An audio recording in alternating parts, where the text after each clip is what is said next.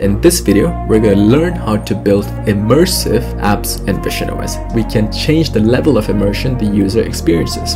For example, if I set to say 30%, you can see it's like a portal into the virtual world. So let's get started building this thing on. So first thing, as usual, create a visionOS app. So I'm going to name it visionOS VR. So choose the initial scene of window and save it wherever you want. And there we have a starting view. As you can see, our app starts in a shared space. Just a quick recap, a shared space is where your app sits alongside other apps and does not block the real world from you. On the other hand, a full space is where the user completely focuses on your app. And within a full space, you can have different modes. Full mode, the user experiences a virtual world and all pass-through from the device is blocked, which means the user won't see any of the real world at all. There's also the progressive mode, where the user can tune or dial in the level of immersion he or she wants to experience. And finally, there's the mixed mode, which is basically augmented reality. Mixed mode does not really work well in the simulator, so we're not going to explore that here. So first, we'll start with the shared space. Here, we're going to create a simple button, which when you click, will take us to the virtual immersive world, which in this case would be a beautiful starry night. So let's do that first. I'm going to delete everything that we have here first. I'm going to create a simple button, which would be an icon of the Vision Pro device. I'm going to choose this guy here, button action with a label. So action is what you execute once the button's pressed, do something. And the label is the icon of the button. So the label bit, we're going to add in the image, which will be the icon of the button. So we're going to choose image system name. So there's an icon for Vision Pro, which is what we've used exactly here. So that's the button ready. Now, obviously the window is a little too big. So I'm going to go back here. This is the starting window of the visionOS app. So we're going to set the default size of this window to something smaller. So I'm going to choose, say, a size of 10 and size of 10. I'm also going to make the window style plain. So plain. Now we see it's a lot better, right? It's much smaller and looks nicer. The next thing we want to do is when we click on this button, we want to enter the virtual world. So if you remember, this is the starting point of our app. This is where we define all the windows, volumes, and spaces for our app. So currently we got one window, which is the content view. Let's rename this to Immersive Control View. Again, this is the VR button that when we press should open up the VR environment and exit from the shared space. Now let's create that VR environment. This will be done in what you call an immersive space. So immersive space, I'm going to give that an ID of, say, immersive view, and then in here we'll present our VR environment or the VR view that we'll create. And now for the immersive space, we can define the type of immersion that we want. So for that, we'll use the immersive style modifier. So this sets the allowed styles for the immersive space, and here we'll choose full space. The full space is where we completely immerse the user in a virtual world. And here we need to create a binding variable. So we're going to create a state var and immersion mode. This is of type immersion style. And this would be, let's say, by default full. I'm going to tie that state variable here by a binding variable. So we got an immersive space and an immersion style of full. So this means whenever we open this scene, the immersive space, the entire pass-through of the Vision Pro device will be blocked, meaning we will be completely immersed in a virtual world that we design.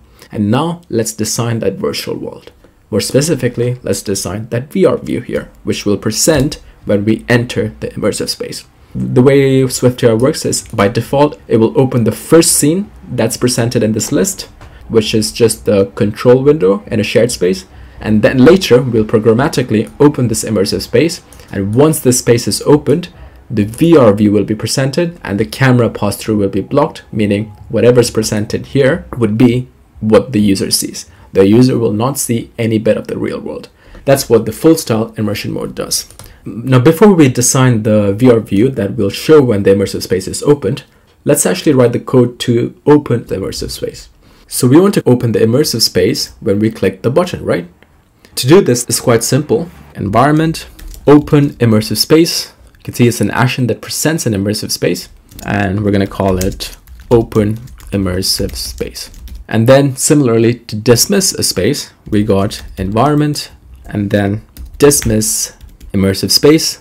Again, this is the dismissal action stored in the views environment for the immersive space. So dismiss immersive space. So these two are essentially actions stored in the view's environment. So if you don't know what environment values are literally stuff stored in the view's environment, which lives as long as the app is alive. So we just got access to that action here. And now to present an immersive space, I'm going to type in open immersive space. This has an ID, and the ID would be immersive view. Just make sure you copy exactly the guy here. Awesome. So now there's an error saying async call in a function that does not support concurrency. Because this is an asynchronous task, we're going to put this inside a task and then use the await prefix here. So this is how you call asynchronous functions in Swift. Great. So now if I click build and run, now if I click on the VR button, it should open the immersive space. It's giving in a system alert warning us that we're about to enter immersive space, and be aware of your surroundings. Make sure your cat is away, and make sure if you have any glasses, they're away. So now we've entered the VR world. Now you can see we still see the window, which is great, but the VR world, if we look around, it's just all black, right? This means it's working, because what's happening here is we've opened the immersive space and we've entered the full style immersive space, which means the entire camera pass-through is blocked, i.e. the user sees none of the world outside, but only what you define inside this immersive space. It's rare that a VR environment's just a black space, right? That's pretty depressing. So now let's make this immersive space a bit nicer. So now let's create the immersive view that will be displayed in the immersive space. So I'm going to create a new view called immersive view. Obviously this view is not created yet, so let's go create that now. So new file, and then click SwiftUI view, and name this immersive view. Great, so now this is just an empty view at the moment. So now let's build this thing out. So if you remember from our previous videos, the best way to display 3D content is using what you call a reality view. Reality view is a view in SwiftUI that is specifically tailored for rich 3D content. So a content contains all the entities that's inside the reality view. So by default, it's an empty view, so there's no entities at all at the moment. So let's go create our first entity. The first entity will be that immersive sky environment. So if you remember from the demo, we had the starry night that's surrounding us. That's the immersive virtual world you're in. And we want to create that entity. Now to do this, we're going to create a Skybox entity and then add that to the reality view. Now what is a Skybox? So this is a popular technique used in building 3D games where you essentially have a large sphere or a cube and you cover that large cube with an image. You call that the Skybox. So simply put, in this example, what we're going to do is we're going to create a large sphere, like a really large sphere, and cover that sphere with a texture of a starry night. That way, when we look around, it gives us the illusion that we're immersed in a starry night sky. So this will become clearer as we implement it. Also, in the next few videos, we'll be going into more detail of what skyboxes are. But for now, just remember that skyboxes is what you use to create that illusion of an immersive environment. So that's what skyboxes are. I'm going to create a separate function, private func create skybox. And this function should return an entity, which represents the skybox. Now to create the skybox, we need a mesh and a material applied onto the mesh. And the material would have a texture of that starry night image. So let's first create the mesh. The mesh is going to be just a large sphere. Just make sure you input RealityKit. So mesh resource dot generate sphere, and we need to make this really large. So let's give it a size of 1000. And then we want a material. So let skybox material. This is going to be an unlit material. Again, comes with RealityKit. And now we're going to apply that starry night image to this skybox material. So let's first import that image. So new image set, I'm going to call it starry night. I'm going to import this image that I have, which is that of a starry night sky. Obviously, you can Google in the internet and find a similar image that represents a starry night sky. Then you go back to the immersive view. And now we're going to create a texture. So let texture equals texture resource dot load. And the texture is named from our assets. We want to use this image for the texture, right? So we're going to go here and then we're going to import that image here. So here we're simply loading the starry night image here. We're placing this function in the wrong area. So it's not here. It should be outside the body. Great. And now it says call can throw, but it's not marked with try and the error is not handled. So this guy can throw. So we're going to do a do and then bring that here. And then we're going to add a try here because the call can throw. And if there's an error in loading the texture, we're going to catch that error. I'm going to name it, let's say, error loading texture, and print the error. Awesome, so that's great. So now we got a skybox material and we got a texture which represents the starry night image. Now we want to apply this texture to the skybox material. So for that, what we do is right after we load, we take the skybox material, and for the color, we're going to initialize the color. So in it, you see there's an option for the texture. So for the texture bit, we're going to initialize that with the texture resource. So this is exactly what we loaded here, a texture resource, right? So texture. So here all we do is we take this texture that we loaded that represents the starry night image, and we apply it to the skybox material. Now it says cannot assign property to skybox material as the LED constant. Obviously that error is because we're modifying the skybox material, and the skybox material is marked with the LED. LED means you can't modify the skybox material. So we need to change this var because we want to modify it here. Now that error should be gone. Great, so now we got the material with the starry night image applied as a texture to the material. So we got a mesh and a skybox material ready now. Now let's create the entity with this mesh and material. Skybox entity. Remember in RealityKit, everything's an entity. For this, we're going to create a skybox entity. So skybox entity. And we're going to set the model component to this entity, which defines the visual appearance of this entity.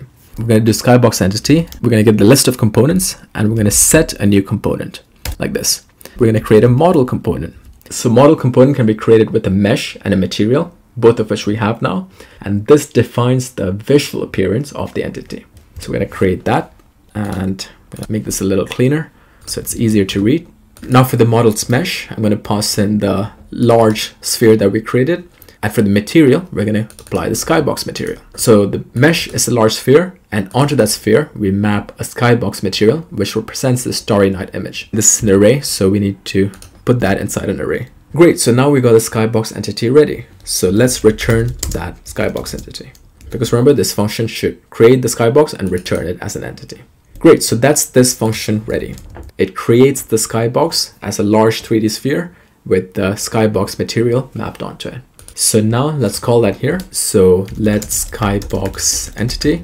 We're going to create that skybox entity. And once we created that, we're going to add that to the reality view. And the way we do that is content.add, and the entity that we're going to add is the skybox entity. Oh, this is an optional, so we need to unwrap it. So we're going to do guard-let skybox entity. And if it does not exist, we're going to say print error loading skybox entity, and then return. Great, so that's the reality view done. So let's test all this out now. So now we got the window, and if I click the VR button, you can see it gives a warning, so I click OK. And now we see it's still not working. It's still a black area, right? We forgot to do one thing. So back here in the create skybox method, we create the skybox, we have the large sphere, and we got the material, and we map the texture onto the material. And with both the mesh and the material, we create the entity.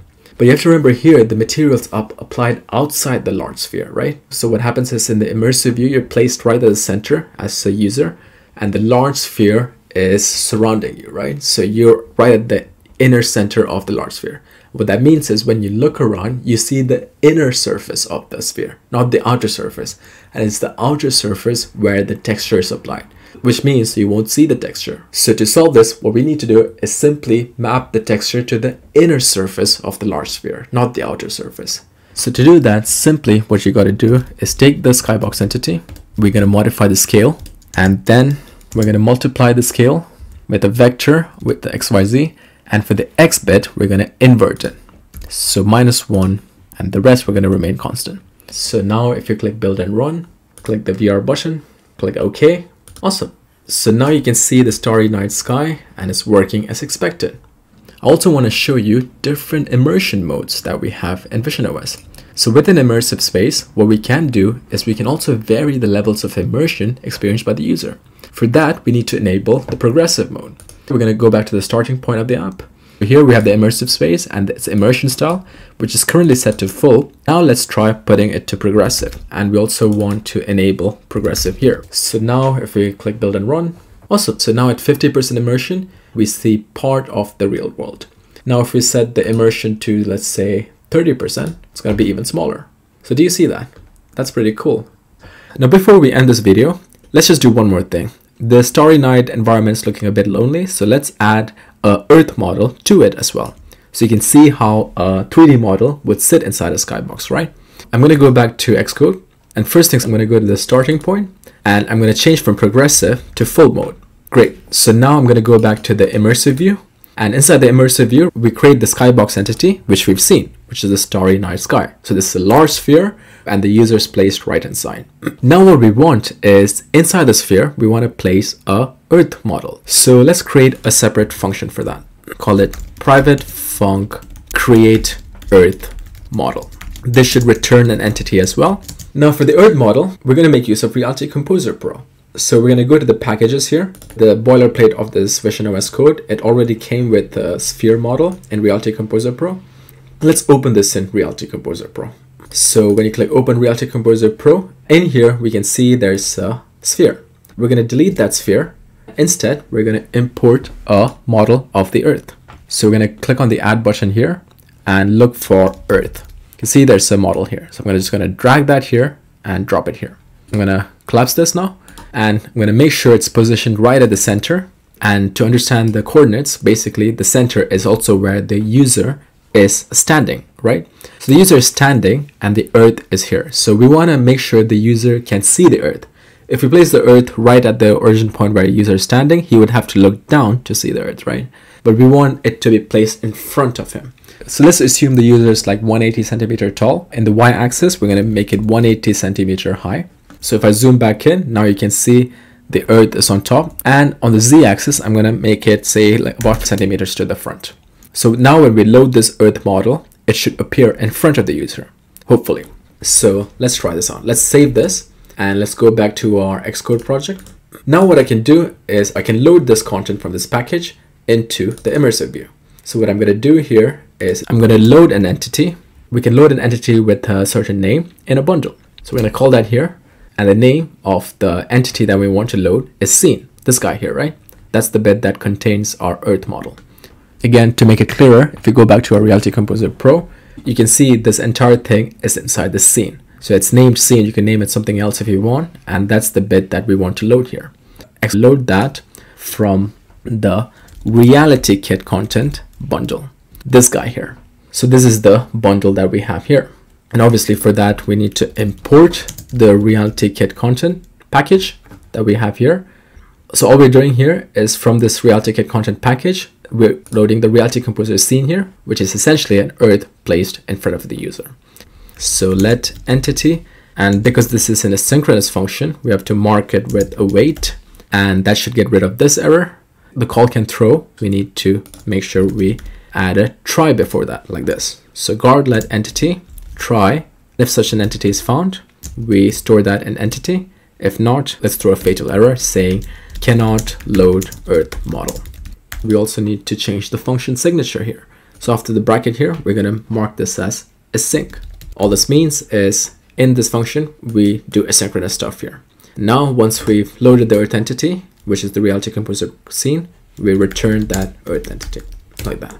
Great. And now after we create the Skybox entity, we're going to call that get Earth model, get Earth. So we're going to say let Earth equals model. Of course, it's an asynchronous function, so we need to mark this with await. Great. So now we got both the Skybox entity and the Earth model. We already added the Skybox entity to the content here. Now let's add the Earth entity too. So Earth entity. So this way we got two different entities inside our reality view scene. One's a Skybox, the super large sphere that gives us an illusion of the environment. And then there's also the Earth entity placed within. Now let's click run and let's see what this looks like. We got the button, we're going to click on it.